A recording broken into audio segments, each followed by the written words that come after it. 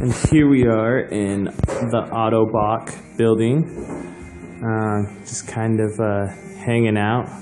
We've got someone here with us. Oh, there she is. Hey Heidi, how you doing today? Oh, all right. How are you? Oh, you know, fabulous as always. Why don't you tell us what's going on? Why are we in Ottobock today? Well, we started training on the border cross course today.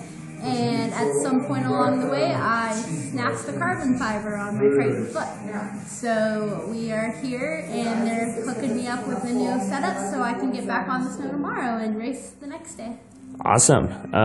What is your opinion, thoughts, all that good stuff on the way training went and how the course is? Oh man, that course is going to be so much fun.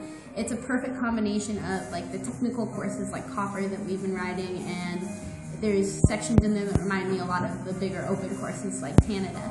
And it's long, it's fast, it's fun. It really is the hardest course we've hit this year, this is the Paralympics. So I think that is exactly how it should be. And I think we're going to have a great race day and a really good day training tomorrow. Awesome. Any special shout outs? Ottobock. They're hooking me up right now. This is awesome. I would be completely SOL if they didn't have a shop built here in the village. Cool. Anybody else? Mom, Dad? Mom, Dad, actually the town of Uray. All right.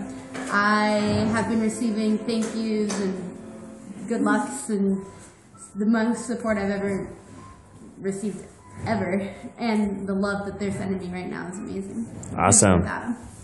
Well, thanks for the little interview. Thank you. I will never lend this. Follow my vlogs and get the behind-the-scenes access.